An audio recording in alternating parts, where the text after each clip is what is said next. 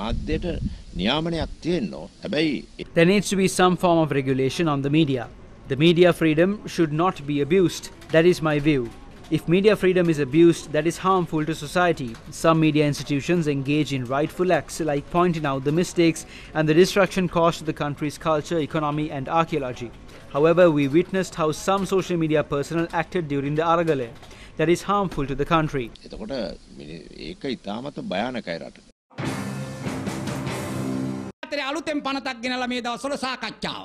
The discussion today is the Broadcasting Regulatory Commission, which is a new act. They are trying to bring this to Parliament and secure its passage if this is passed, and if they decide that the media is anti-government, the license can be terminated. Such an act is to be introduced to take the right the people have to access accurate information. Hospitals do not have stocks of medicines. Taxes were imposed and professionals left. On the other hand, they are trying to take away the right of the people to have access to information by intimidating the media.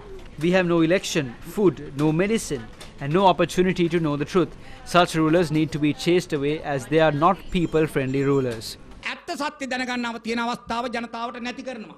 ඡන්දෙත් නැහැ, කන්නත් නැහැ, බෙහෙතුත් නැහැ. ඇත්ත දැනගන්න තියෙන අවස්ථාවක් නැහැ. මේ ජාතිය පාලකෝ වහ පන්නන්න ඕනේ නැද්ද මං අහන්නේ. එහෙනම් මේ ඇවිල්ලා ජනතාවාදී පාලකෝ නෙවෙයි.